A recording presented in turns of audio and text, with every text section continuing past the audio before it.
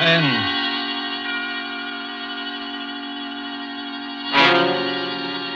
This is the man in black, here again to introduce Columbia's program, Suspense. In our starring Hollywood cast this evening is Mr. Peter Lorre, who appears as a mysterious gentleman called George Ravel. Miss Wendy Barrie plays our worried heroine, Marjorie. Mr. George ZUCCO is the lawyer, Alec Stevens. The story called The Moment of Darkness is tonight's tale of suspense. If you have been with us on these Tuesday nights, you will know that suspense is compounded of mystery and suspicion and dangerous adventure. In this series are tales calculated to intrigue you, stir your nerves, to offer you a precarious situation and then withhold the solution until the last possible moment. And so, with The Moment of Darkness, and with the performances of Peter Lorre, Wendy Barrie, George ZUCCO, and our other players, we again hope to keep you in suspense.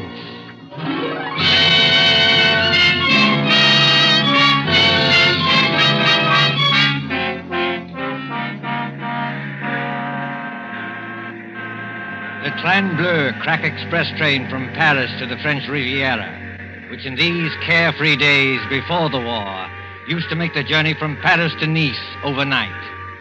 At the Gare du Sud on this particular mild spring evening, the train with its glistening wagon-lits or sleeping cars waits in a station filled with smoke and the iron coughing of engines. You can hear the excited crowd and the slamming of compartment doors. You can see the guard standing by with his watch in hand, with his horn ready to blow as a signal. En voiture, messieurs les voyageurs! En voiture! Better get in, Emily. The train just about ready to start. That commotion there. The last moment just before the signal, a girl in a light summer dress, carrying a small suitcase, hurries along the platform towards car number 10. The girl is blonde and evidently English, and as she hurries towards the guard... En voiture! Dépêchez-vous, mademoiselle. Hurry up, please. Oh, yes, of course. Is this carriage number 10? Oui, mademoiselle, numéro 10. Hurry up, please. Thank you. I'll get in. Et maintenant...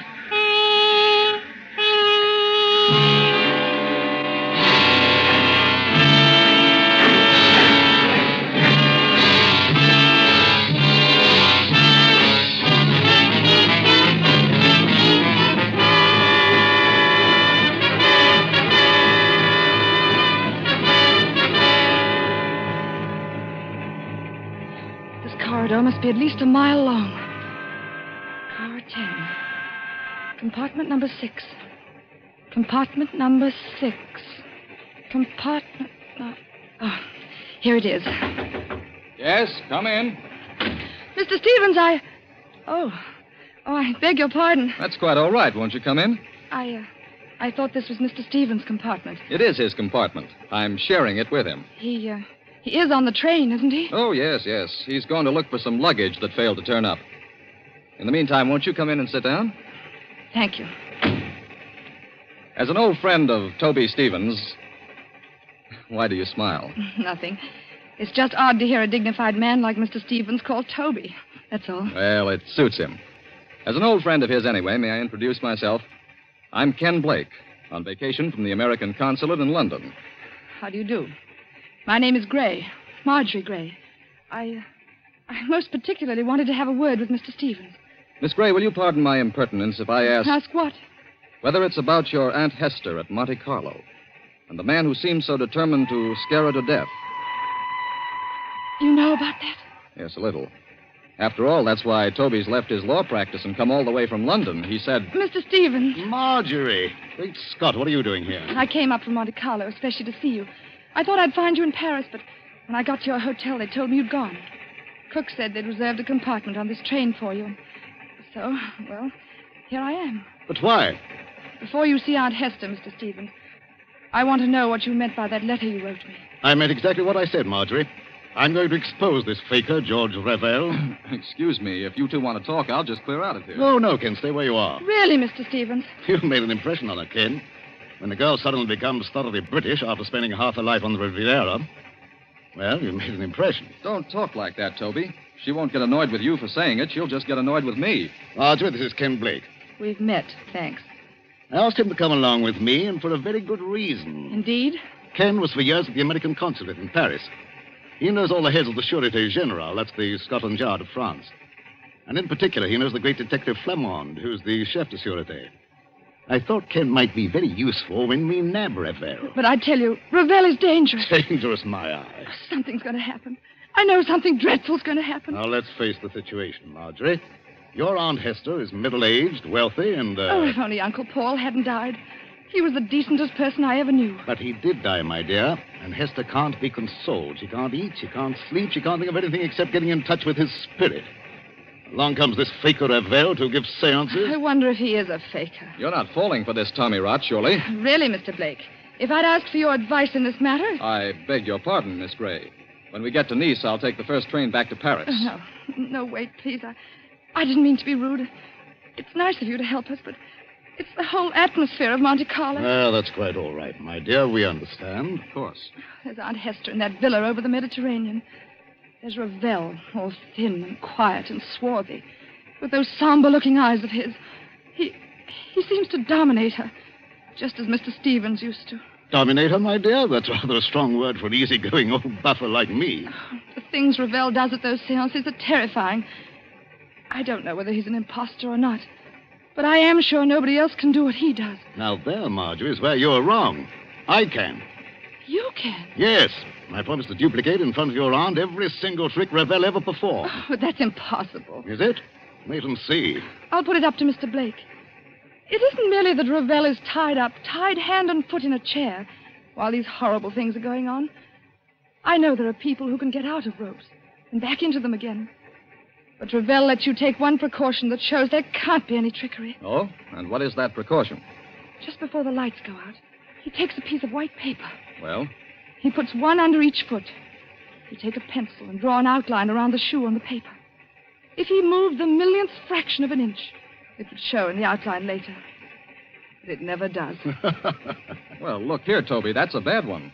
Why does it strike you as being so funny? Because I can do it, too. Just give me a moment of darkness, that's all. You mean he gets out of his shoes or something like that? No, he could hardly get out of his shoes and back into them without disturbing the outline. Then he doesn't leave his chair after all. On the contrary, he can be all over the room. Well, how in Satan's name does he do it? My dear fellow, there's nothing simple.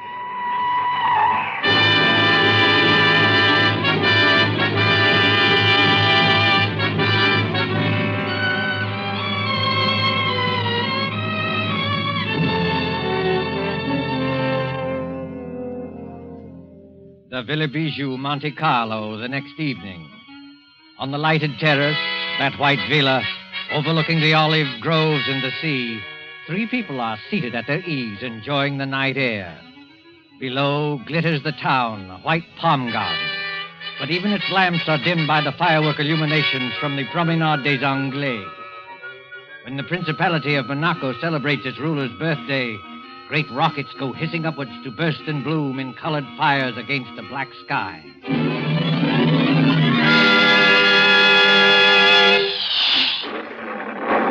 Stevens, I don't like those fireworks. The noise upsets me. I wish they'd stop. Never mind the fireworks, Hester. You've heard my proposition. Give me an answer. Oh, what's more, you spilled broth on your jacket at dinner. You're the clumsiest eater I ever saw. Here. Let me take a handkerchief to it. Please, Aunt Hester, won't you answer Mr. Stevens? Why don't you two let me alone, both of you? We're only trying to help you. Don't you believe that? Oh, yes, I believe it, but I'm happy. I talked with my husband twice last week. Now, look here, Hester. This has got to stop. Why? Ravel's a fraud, and I can prove it. If Monsieur Ravel is a fraud, what is he gained by this? Has he asked for money? I don't know, has he? No, not a penny. You haven't changed your will by any chance. People do queer things sometimes that even their solicitors don't know about. Oh, no, dear, I haven't changed my will. When I die, Marjorie inherits everything. I am a lonely woman. I'm getting old. I haven't got much to look forward to. Now, why don't you go your way and let me go mine? Suppose Ravel is a fraud. Just suppose it. Well, all right, have your way. You wouldn't like to think you'd been deliberately tricked and imposed on now, would you? Oh, no. Now, listen, Hester. If I prove to you these so-called miracles were really tricks that I can do myself. Oh, don't be ridiculous, Alec Stevens. I offer to prove that here and now. Would that shake your faith a little? Yes, I suppose it would. I But how did you become so clever all of a sudden? How did you become so gullible all of a sudden? You used to scoff at this sort of thing. You used to be gay and lively and go to the casino. Well, that was before Paul died. You're shivering, Marjorie. If you feel cold, put on a wrap. I'm not cold. It's only... Only what? Got a kind of presentiment that there's something dreadful hanging over us. I can't tell what direction it's taking or who's in danger. But I'm sure it's going to burst. Just as sure as By George, look at that rocket. Yes. Red and gold stars. And a deathly white blaze like the life we're living. You can see every leaf in the garden. Every blade of grass. And we can also see, look there, Ravel and Ken Blake coming up the path. This Ken Blake, Mr. Stevens. Are you sure he's quite honest? My dear Marjorie, Ken's all right. I've known him for years. I thought he came here to help expose Ravel. But he and Ravel are as thick as thieves. What sort of game is going on here? Game, mademoiselle? You spoke of a game? Yes, Monsieur Ravel, I did. So did I, friend Ravel. Are you ready for my demonstration tonight? Demonstration? In the séance room upstairs. You claim you can bring back the dead. Pardon me, monsieur, I claim nothing. When I'm in trance, I cannot tell what happens. But I can. I'm going to make ghosts walk by perfectly natural means. You know, Monsieur Stevens, I don't understand your logic. Logic? Yes, you wish to, how do you put it? Expose me? But how will you expose me by these childish tricks? If I show you a counterfeit 10-pound note, does that prove there's no Bank of England? I'm not going to argue subtleties with you. You can always beat me there. I'm a plain, ordinary man with a little common sense to back me up. No. Come on, my friend. Not an ordinary man, surely. Just exactly what are you hinting at? Yes, I'd like to know that, too. Oh, Madame Hester, believe me, I didn't mean to upset you. I wouldn't upset you for anything. No, I'll bet you wouldn't. Well, I kiss your hand, madame. I'm all apologies. Well, let this gentleman do what he likes. But I warn him, it is dangerous. Dangerous? How is it dangerous? That's the first time you've spoken, Mr. Blake. Why have you been so quiet? Please, Marjorie, please now, be a good girl and stop interrupting. Oh, I'm sorry, Aunt Hester. But he's been muttering to himself and moving from one foot to the other and looking guilty. Confound it, I'm not looking guilty. Aren't you? No, it's a hot night. I don't like this business at all. Why will a séance be dangerous? Why? Because we shall be tampering with evil forces. Evil forces, my foot. Oh, you doubt it? Yes. This brave Monsieur Stevens is challenging the unseen world. He's mocking at forces he does not understand. Believe me, monsieur, they are not mocked without danger. I'll risk that, thanks. Well, up in a séance room, with a door bolted on the inside, we shall be at their mercy. The evil forces, the elementals, will wax and grow strong. They can take us in their grip, as I take this walking stick and... You've got strong hands, Monsieur Ravel. The hands of evil spirits are stronger. Much stronger. I'm afraid. I wonder if we ought to do this. I've been wondering the same thing. What does your aunt say? Oh, I don't know what to say. I'm so confused. And I want to break down and cry. But I suppose we'd better do it, or Alec Stevens will never let me hear the end of it. For the last time, monsieur, will you be warned of danger? No. Very well. Oh, Madame Hester. Yes, Monsieur Ravel. Do you believe that I'm an impostor? No, dear, of course not. But But in your heart, you're not yet convinced. Well, I don't know. I'm not such a fool as some people seem to think. But if something did happen, something to show there are living forces beyond this world, it would convince you utterly? Oh, yes, I suppose it would. Then, shall we allow Monsieur Stevens to go on with his demonstration? I have a feeling we shouldn't do this. Oh, I'm afraid.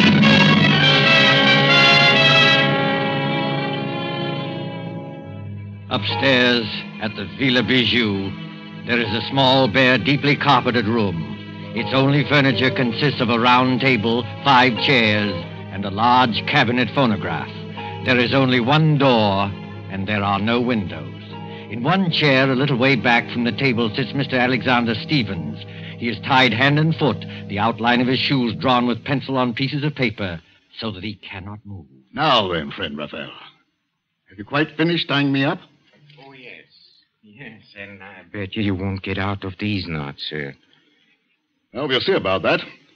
Are the rest of you ready? Yes, all right. Oh, dear, I wish I'd put some smelling salts in my handbag. Well, what do you want us to do now? We'll have conditions exactly as they are for Mr. Ravel. I'll sit in this chair back from the table. You four sit round the table, clasping hands to form a circle. All right, let's get on with it. Ken, will you start the gramophone? I believe it's customary, Mr. Ravel, to have hymns played at the beginning of a séance to establish the proper frame of mind. Yes, monsieur, that's true. You fool. What did you say? Oh, nothing, monsieur. Please continue. Start the gramophone, Ken. When you've done that, turn out the lights on that switch by the door. Then join the circle. Clasp each other's hands tightly and don't let go unless... Unless what? Well, unless something gets me. Be careful, monsieur. Go on, please. Start the gramophone. All right, here goes. Now the lights, Ken. Switch off the lights. Lights? Yes. There you are. It's pitch dark. I can't see my way back to the table. Here, Ken. Here's my hand. Thank you. Mine Thanks. on the other side, Mr. Blake. Thank you. I've got my bearings now. Are all of you clasping the hands of the next person? Then quiet and wait for what's going to happen.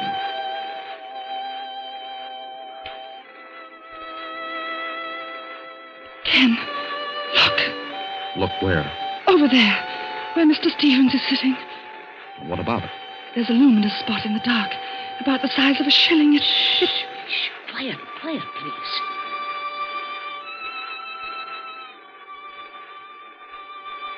Did anything touch the back of your neck? No. What was that? It's Alec Stevens. I know it. This was not on a program, madame. Break the circle and get those lights on. The luminous spot is still there. Oh, hurry, Ken. I can't see my way in the dark. I don't know which direction the lights are. Wait a minute. Here's the wall. If I grope along here, I ought to find the switch. Yes, here it is. Lights. Quiet. Silence, mademoiselle, if you please. What's wrong with Mr. Stevens? What's that sticking out of his chest? It's the handle of a dagger. And a good deal of blood has soaked through his coat, too. Oh, Monsieur Blake, will you turn off this gramophone? Yes, certainly. But you're not saying that Toby Stevens is dead? I'm afraid he is, my friend. That's a direct heart wound. Perhaps 10 seconds of intense agony, and then the end. Oh, is the door still bolted from the inside? Yes. Then we are all alone, here. The 4 of us. This rash gentleman, one imagines, did not kill himself. He's too well tied up. I know who killed him. Mr. George Ravel. You did, with luminous paint. I killed him, mademoiselle? With luminous paint? I mean, that was part of the trick. You tied him up. You were the only one who touched him. And? What of that, mademoiselle? Luminous paint doesn't show up in the light. You smeared a little of it on his coat. That showed you exactly where to strike in the dark. I commend your good sense, madame. But there are 2 excellent reasons why I had nothing to do with this. The first reason I must keep to myself, but the second reason can easily be proved. Well, what is it? Well, up to the time that man screamed, you yourself were holding my right hand, and Madame Hester was holding my left hand. Did either of you let go at any time? No. No, that is, I didn't. What about you, Aunt Hester? No, Marjorie, dear. I didn't let go either. He never moved. Hold on. Wait a minute. Well, monsieur, speak up. I was holding Marjorie's hand on one side and her aunt's on the other. And they didn't move either.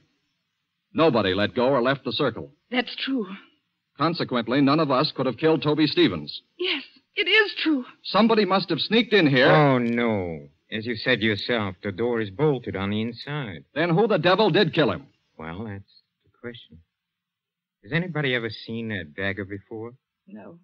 It looks like one of those curio things you buy in the shops. Yes, and with the design of wooden scroll work on a handle. No fingerprints will show.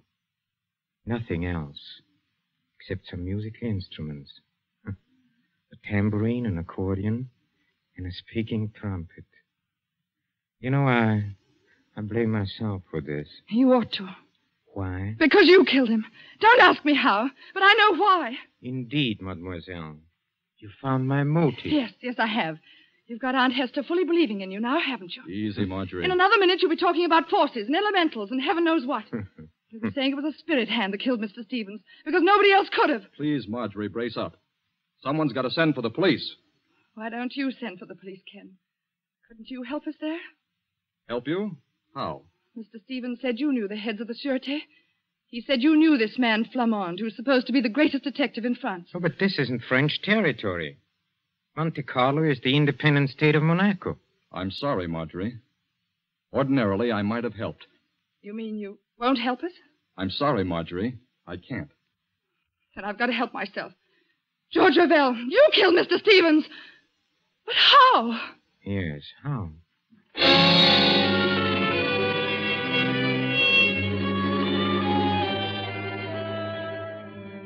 24 hours later, 24 hours of blind puzzling. In the railway station at Nice, 9 miles from Monte Carlo, the night express for Paris is already underway. The guard has blown his signal, and the great wheels grind.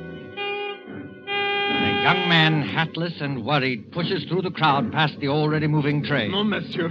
C'est défendu. Vous êtes trop tard. Too late, nothing. I'm getting aboard this train. Prenez garde, monsieur. Prenez garde. I'm sorry to have caused you any trouble, guard. But do you happen to know whether... Marjorie. Ken Blake, what are you doing on this train? Exactly the question I wanted to ask you. Walk along the corridor with me, will you? All right. Marjorie, you little idiot. What's the idea of running away? If it's any of your business, Mr. Blake, I'm not running away. I'm merely going to Paris. You were told to stay in Monte Carlo. Don't you know you can land in jail for this? They'll put you in jail, too, won't they? Yes, I suppose so. But what's the idea of going to Paris? First of all, I had to get Aunt Hester away from that man, Ravel. She really thinks he can call up ghosts now. Is your aunt on this train? Yes, in that compartment there. Second, I'm going to Paris for some real help. I'm going to the Sûreté. I'm going to see this man, Flamond. You won't find Flamond in Paris, Marjorie. And you'll certainly never get him to arrest Georges Ravel. Oh? And why not? Because, my dear idiot, Georges Ravel is Flamond. What are you saying? The man who calls himself Ravel is really Flamond, the head of the whole French Detective Bureau. He made me promise not to tell anybody. Oh, then that's why you've been looking so guilty for 2 days. Yes, I tried to tip you off today, but the police were with us all the time. So he is a fake spiritual medium. Mr. Stevens was right about that. And I still say I'm right about the other thing. Whoever he is, Ravel killed Mr. Stevens. But how and why? Oh, I don't know. This alleged detective. Did he tell you why he was masquerading as a medium in Monte Carlo? No. All I know is that we're in one sweet mess. We've left town without permission. They'll probably stop the train and send us back in a patrol wagon. Oh, no, my friend. That won't be at all necessary. Ravel! Yes, mademoiselle. Ravel or Flamond. Well, since you know me as Ravel, call me that. You knew that I was on this train? Oh, naturally. Look here, old man. I kept quiet about you because you swore it was a matter of life and death. But will you answer a couple of questions now? Oh, with pleasure. Why did you pose as a medium? Because the Monacan government employed me to trap a murderer. So I had to work, how do you say, undercover. All right. Why was Toby Stevens killed? Stevens was killed because he was a blackmailer. A blackmailer? Yes, mademoiselle. Does that surprise you? Yes. Oh, yes, of course. Very much. I tried to warn Stevens, but the fool wouldn't listen. And then, well, I wasn't quick enough. Stevens was murdered, of course, by one of us 4 in the séance room. Well, that's impossible. Impossible? Oh, no. The trick was baffling because of its simplicity. I'm sure you killed him. One moment, mademoiselle. Let me show you what I mean by trick, baffling because it is so simple. Take, for example, the pencil outline drawn on a paper around the medium's shoes. Did Stevens tell you how I did that? No. On this train 2 nights ago, he started to tell us, but... Then he just stopped in the middle of it and laughed. You see, the medium leaves his chair. Well, he makes tambourines rattle and ghost forms appear. Yet the pencil outline is not disturbed. Now, how does he manage it? Well, how does he manage it? Well, quite easily. He returns to his chair. He turns over the 2 pieces of paper. He takes another pencil and draws an outline of his shoes on the reverse side of the paper. You look at it. And imagine it's the same outline we drew. Precisely. So easily are people misled. And it was the same way with a murder. But there couldn't have been any trick about the murder. None of us left the circle.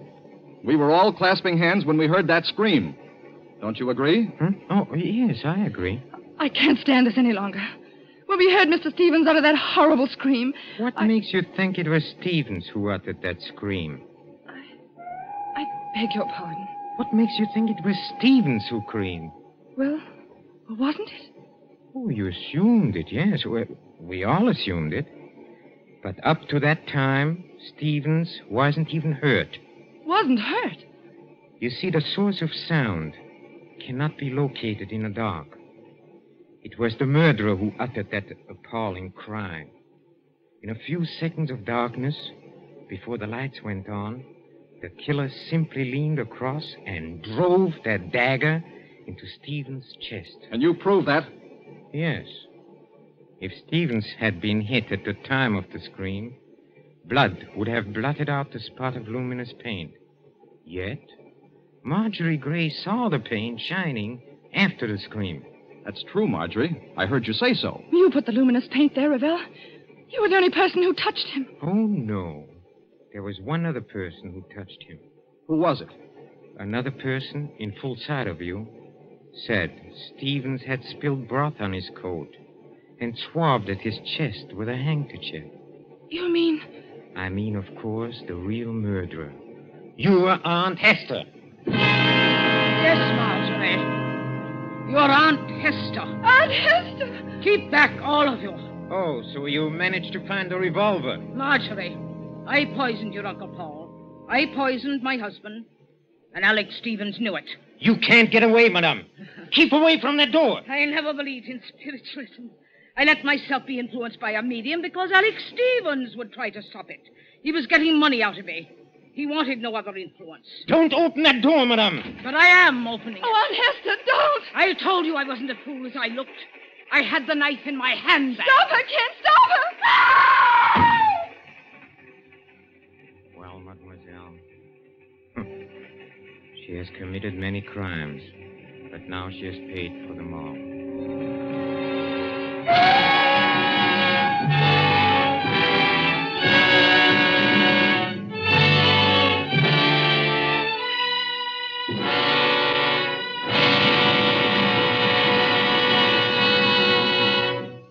And so closes The Moment of Darkness, starring Peter Lorre, Wendy Barrie, with George ZUCCO. Tonight's tale of Suspense.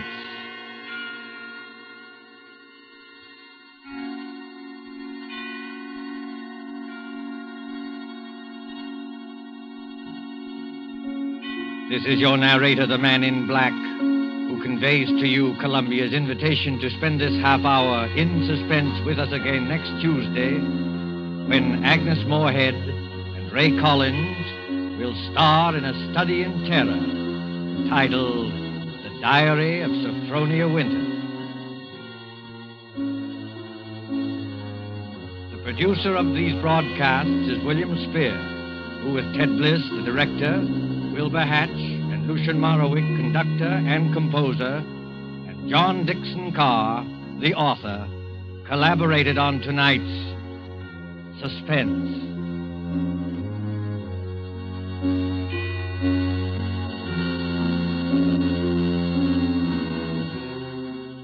This is the Columbia Broadcasting System.